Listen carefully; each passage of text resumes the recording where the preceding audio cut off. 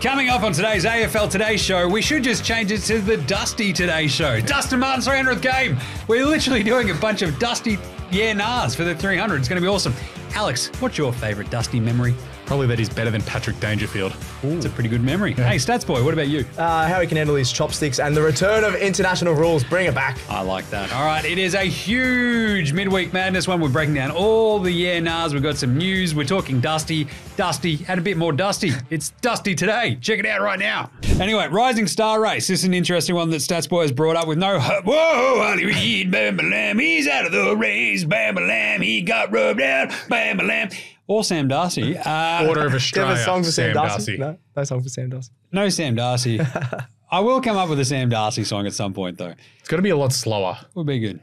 The favourite Stats Boy, your man. The Warlord. The Warlord himself, George Warlord. Warlord. It's hard to get out of your head if you start saying Warlord.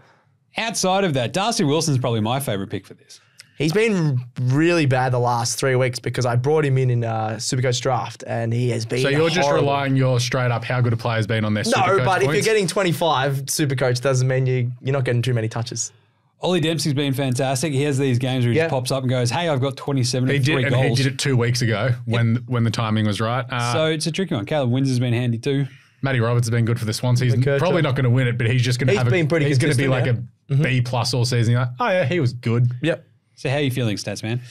I'm pretty confident on Wardlaw. I was surprised that he was that heavy in the favouritism, but he's been really consistent. He's getting around that 20 touches, which is Wardlaw's got the advantage of more. having played last year too. And he played last year. He's got that experience. Ollie Dempsey, I think, will have a really strong finish of the season because of the Cats. Some of the Cats players have been horrible, but he's pretty consistent.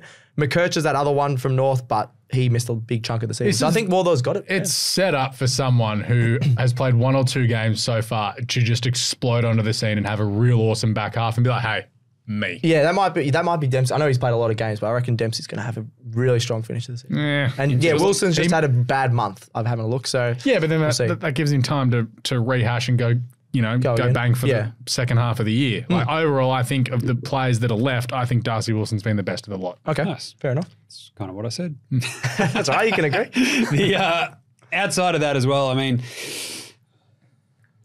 you look at opportunity. And you sort of look at Darcy Wilson, he does pop off a lot. And I think that's where the Warlord might have a bit of a chance where it's like he could actually really jump off in the second half of the season. Yeah. He was really good at times last year. Yep. Could get a lot better in the back half of the season just as he sort of gets on a bit of a roll.